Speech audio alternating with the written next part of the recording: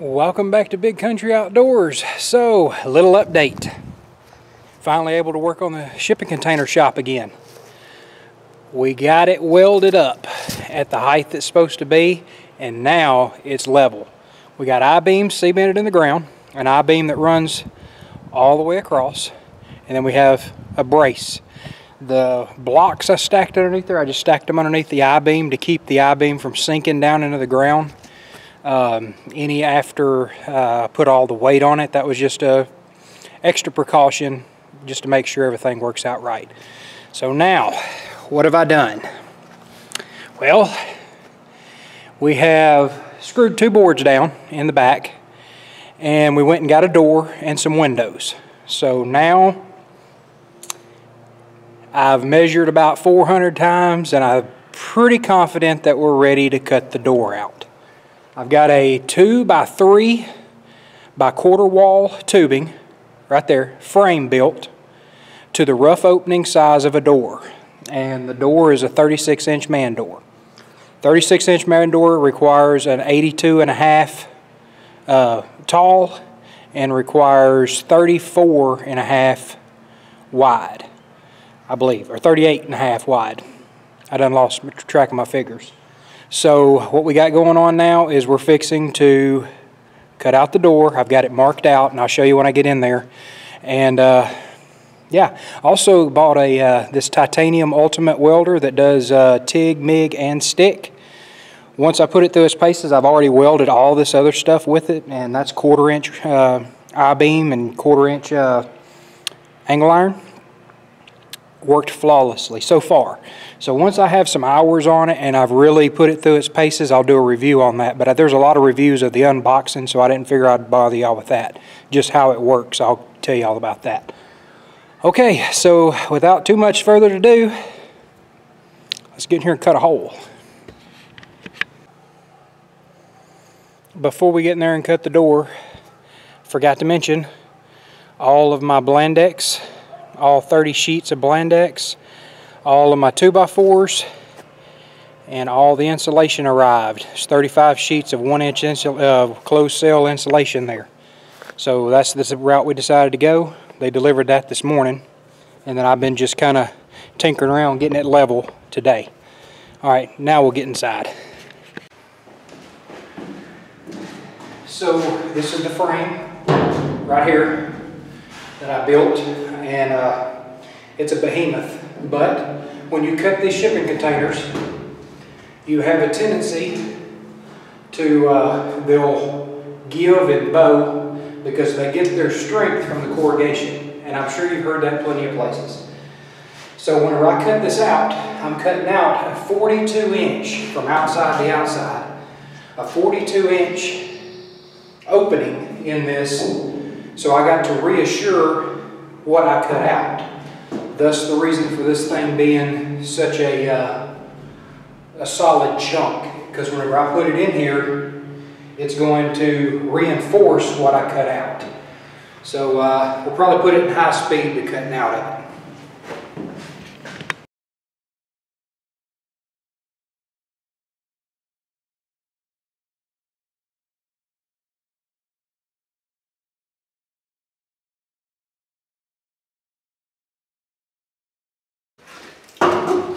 All right, a little update on life. So the angle grinder is really a pain to cut a straight line with, and I want to try to keep it as straight line as possible. So I went and bought this, $50 is how much this thing cost. But it's supposed to be a metal cutting blade for your skill saw.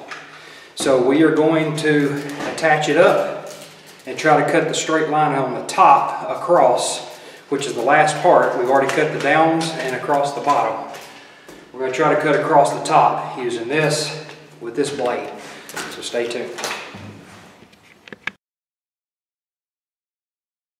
Well, I guess the last thing you seen was me cutting the hole out for the door. But the door's installed and shimmed and everything properly. Sorry it didn't get recorded, the actual install of the door, but that turned into a pain. Once I got the door cut and got the frame welded in, which I went with 2 by 3 inch quarter wall square tubing. This is what I made the frame out of. Well, the door facing is 4.5 inches, and I don't know, I had a little brain malfunction there. So what I had to do is I had to put 2x4s on the front, right here, on the front of the tube. If you'll take a look, see there. What I did was I drilled and tapped holes into the tubing right there and bolted these down to it, so I had something to nail to and shim to and all that stuff. But we got the door in, the door closes perfectly, no light comes around it. I mean, it's absolutely 100% perfect. And that's what we're going to go with. Today I need to caulk around the outside of the door to try to work on any kind of leaks or anything. It rained heavily right after I got this door in, and there was some drips coming from around it where it was hitting the top of the tubing and running around, because I didn't have time to get everything siliconed and everything before it rained. So sun shined all day yesterday. It was Sunday. Today we're going to work on getting the windows in. So I've got the windows. Let's see if I can get you turned around here, the way this lighting is. Okay, what I'm wanting to do today is get to the windows. As you can see, have the windows right down there. And what we're going to do is I got this angle iron. It's a 2 inch by 1/8 angle iron, and I'm going to build the frames. I'm going to put one window in right here close to the end of the double doors for an air conditioner and just having a window, and then one on that wall back there right in here. I'm going to put one for an air conditioner for that small little room.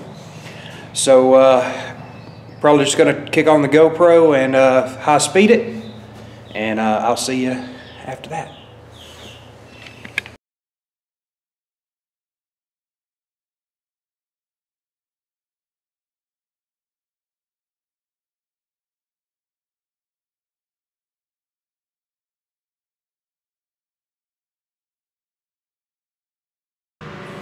All right, time for a little update. So windows are in.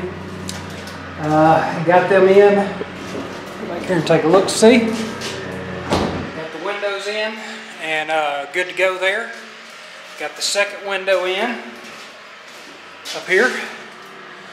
So my 2 windows that I was going to put in are in.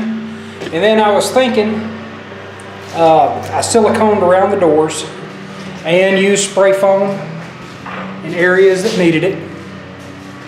And got to thinking about a water deflector. So I took the door piece that I cut out for the door, split it down, and made a water deflector here. It's tall enough you're not going to hit your head on it. It's a good 7 feet probably off. 6.5, 7 feet. I also put one over each window as well. I took the cutouts from each window, cut them, and made little deflectors off of those, just so that if you leave your windows open, you don't get water, rainwater in here. If you can see the deflector up here. So we have the deflectors in place. Now, the next step is going to be, we're going to start putting insulation in the roof. Everything as far as the outside, the cutting, all that kind of stuff, I didn't want to start insulating until I got all the grinding and cutting done. That way I wasn't throwing sparks on the insulation itself. So next step you see probably will be me running insulation. So thanks for watching.